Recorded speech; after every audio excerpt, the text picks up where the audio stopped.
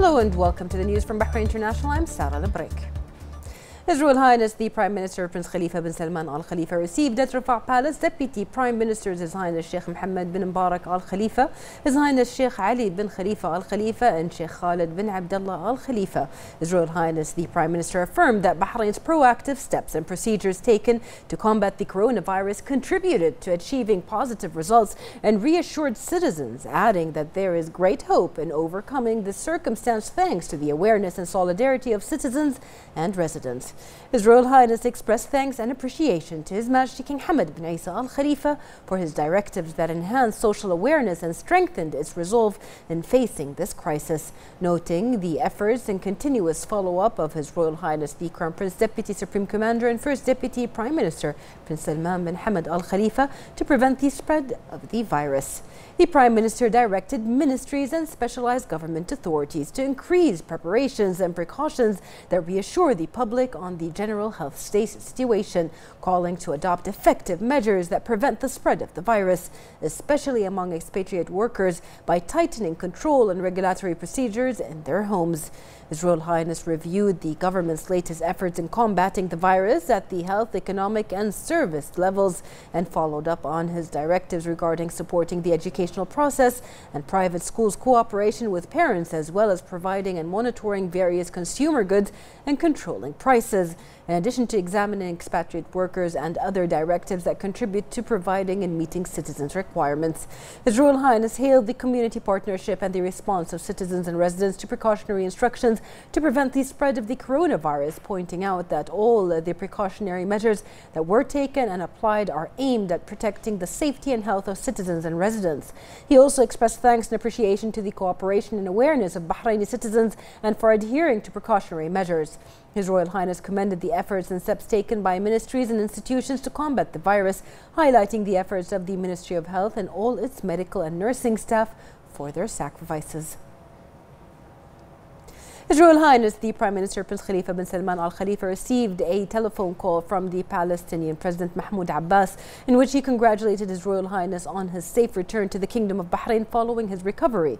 His Royal Highness the Prime Minister expressed his sincere thanks and appreciation to President Abbas for his noble sentiments, wishing him abundant health and happiness, and to the Palestinian people prosperity and growth. The Shura Council held its first remote sessions within the framework of supporting preventative measures and national efforts to combat the coronavirus, and following the instructions issued by the Coordinating Committee to Combat COVID-19 headed by His Royal Highness the Crown Prince, Deputy Supreme Commander and First Deputy Prime Minister Prince Salman bin Hamad Al Khalifa. This session comes as part of the Shura Council Chairman Ali bin Saleh Al Saleh's directive to ensure that the Council continues to perform its work during these exceptional health conditions, where a number of legislations were discussed and approved. Today we had for the first time our meeting run using new technology. It went very well. We had all the members attending from either from home or from specific rooms assigned to them in the Majlis Shura building. We discussed 3 laws. We approved 2 of them, and the third we reached half of it, and we should complete the law next week. The good thing that all the members felt easy dealing with technology, using technology in the discussions, and we really didn't feel that there was any limitation in the right of our members to discuss or to bring their ideas and thoughts. The custodian of the 2 holy mosques, King Salman bin Abdulaziz Al Saud, has ordered the extension of the ongoing curfew until further notice. The order was announced by an official source at the Saudi Ministry of Interior late yesterday.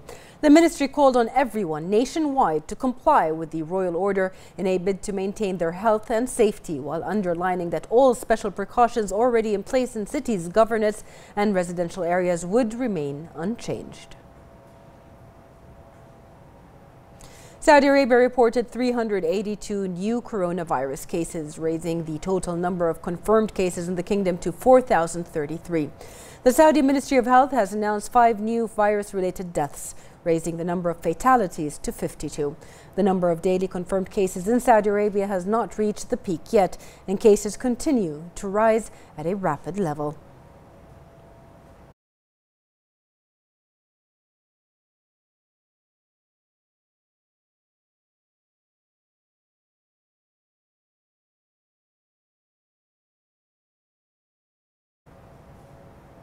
Kuwaiti Minister of Health, Sheikh Dr. Basil Al-Sabah, announced today the recovery of 9 cases from the novel coronavirus COVID-19, raising the country's total recoveries to 142.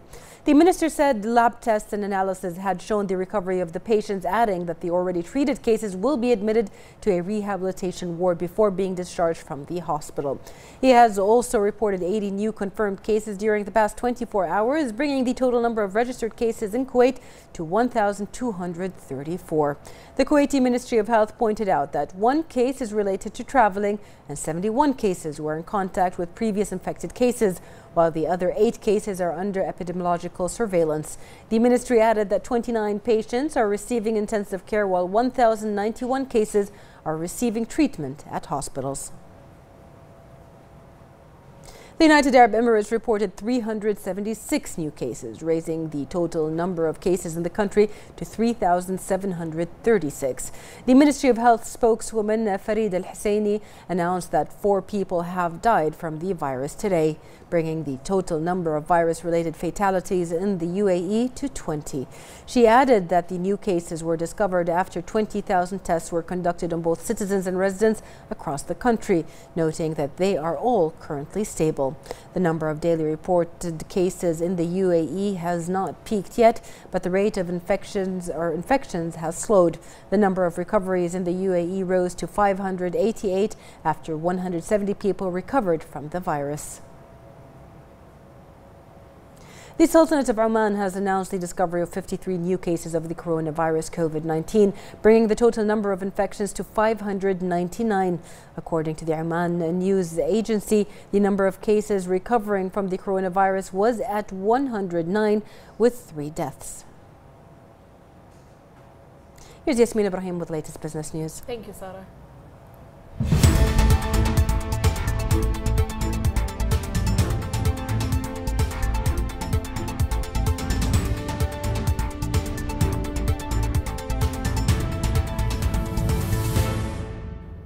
A very good evening. You're watching the business news on Bahrain International with me, Yasmin Ibrahim. Bahrain Oil Share Index has closed at 1,297,000.23 points, marking a decrease of 3.14 points below the previous closing. This decrease was due to the fall in the commercial bank sector, investment sector, services sector and industrial sector. 70 equity transactions took place with a volume of 9,018,836,000, worth 1,845,827 Bahraini dinars. Investors traded mainly in the commercial bank sector, representing 91.22% of the total value of securities traded.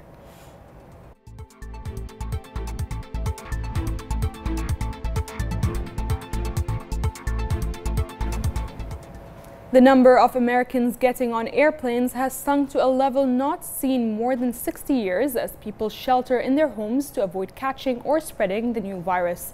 The Transportation Security Administration screened less than 100,000 people a day this week, a drop of 96% from a year ago. Airlines have drastically cut the number of flights to match demand and save cash, but even with far fewer flights, most seats are empty.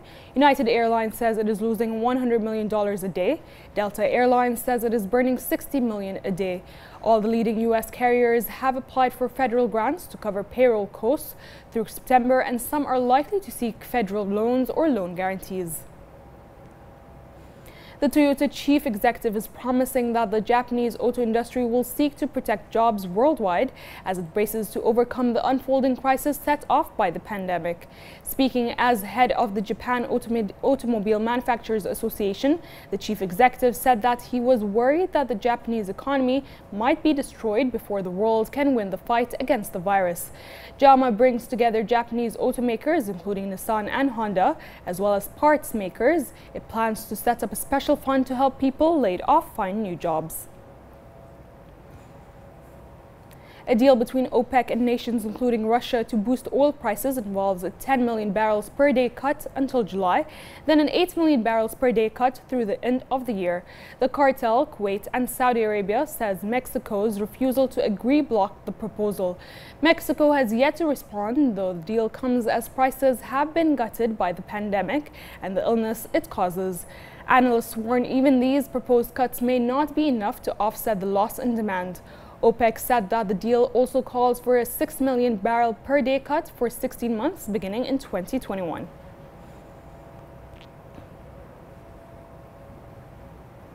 Governments from the 19 countries that use the euro overcame sharp differences to agree on measures that could provide more than €500 billion for companies, workers and health systems to cushion the economic impact of the virus outbreak.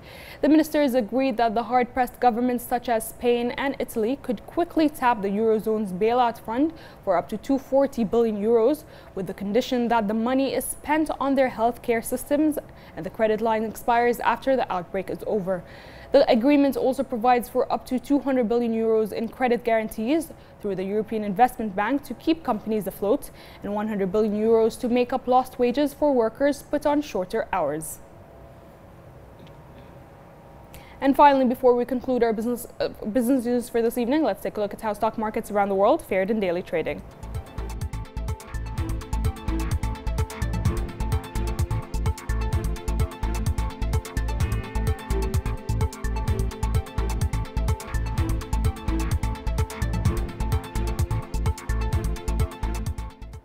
That is it from the business desk. It's back to you, Sarah. Thank you, Yasmin. A London painter is turning isolation into art by preserving the views from people's windows during lockdown on canvas. Most people might be bored of the view from their windows, particularly those under lockdown to halt the spread of COVID-19. But 37-year-old painter Frank Laws is turning isolation into art, and it turns out everyone wants a copy. What began as an attempt to pass the time and earn some extra money after losing his freelance job has now turned into a full-time undertaking. Laws is painting people's isolation views using smartphone pictures emailed to him from around the world. He says it has helped him deal with his own isolation, giving him a routine every day. His studio isn't far from his East London flat, but he hasn't been traveling there. He now hopes to paint about 100 and eventually stage an exhibit.